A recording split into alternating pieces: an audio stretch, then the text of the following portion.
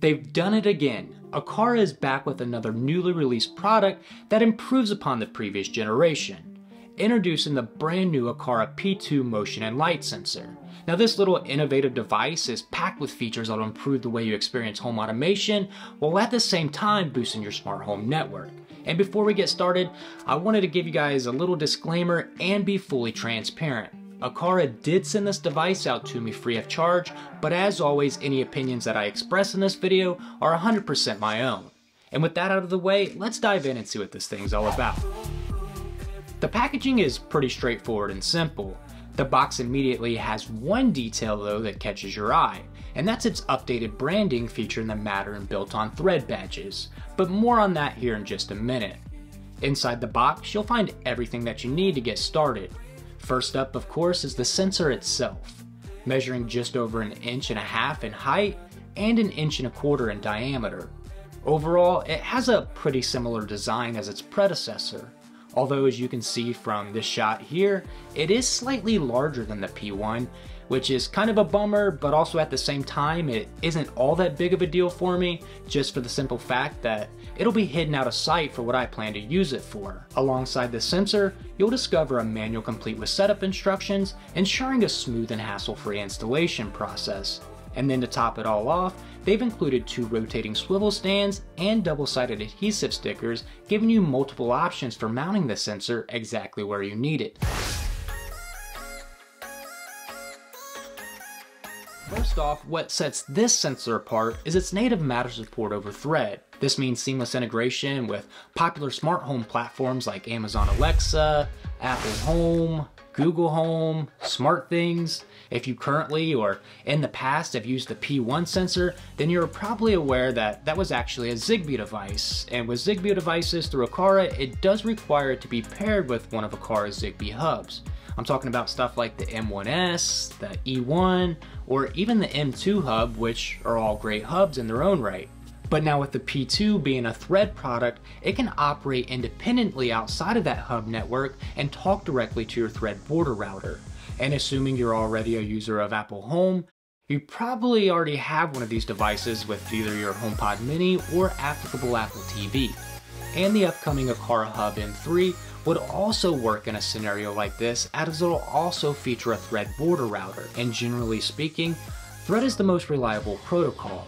The more Thread devices that you have, the stronger your smart home will be, as each device will talk to each other, building a mesh network.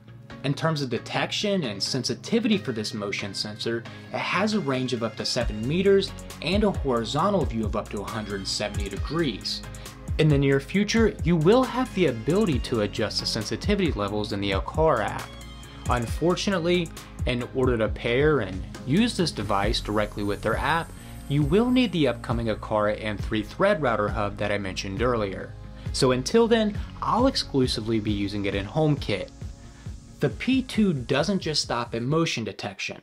It also comes equipped with an independent light sensor that will allow for precise control of your lighting and blinds throughout the day, meaning a greater amount of options for automation. However though, with this upgrade over to Thread and the addition of the light sensor, there's been a slight trade-off in battery life compared to the P1. Now, battery life is always a concern with smart home devices, and while the P2 sensor still boasts an impressive 2-year battery life, it is a step backwards from the 5-year battery life of its predecessor.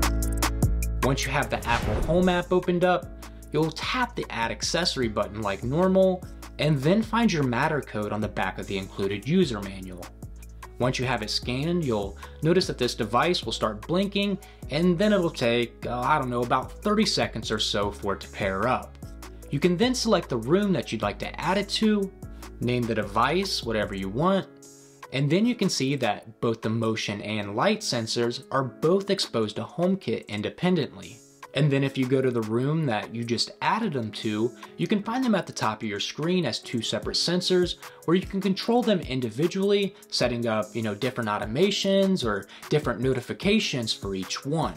And while on this subject, this video wouldn't be complete without showing you at least one way that I was able to start implementing this sensor on day one. I was able to set it up and kind of hide it out of the way here on the shelf to my little entrance table and use it as a trigger device to wake my hallway iPad that acts as a smart home dashboard. And basically what's going on behind the scenes here is anytime that it detects someone walking by or in the general vicinity, it'll send a notification to this iPad that otherwise is in sleep mode with a black screen. And since I have this iPad locked to the Home app by using the built-in guided access mode, it won't actually show that notification on the screen, but instead just wake the iPad. I do also have plans in the future to purchase a second P2 sensor and implement some kind of automations taking advantage of the built-in light sensor that'll control some of the smart blinds and curtains that I have throughout the house based on the current lux levels. Now, natively, Apple Home does give you access to automations through this sensor that can trigger accessories in your home if the lux reading gets both above or below a certain level. Really, there's just so many different creative ways that you could implement this sensor to improve your smart home. And while yes, you still could use the P1 to accomplish something similar to what I just showed you with the iPad, I have noticed the P2 to be quicker to respond and overall just more stable with a Thread network. So there's everything that you need to know about the Aqara P2 motion and light sensor. Whether you're enhancing home security or optimizing your smart home for efficiency, this device can help you out. If you found this review helpful, don't forget to give it a thumbs up and subscribe to the channel. I'll also have a few links down in the description that'll point you in the right direction if you'd like to learn more about this device or if you're in the market yourself. As always, thanks for watching, and I'll see you in the next one.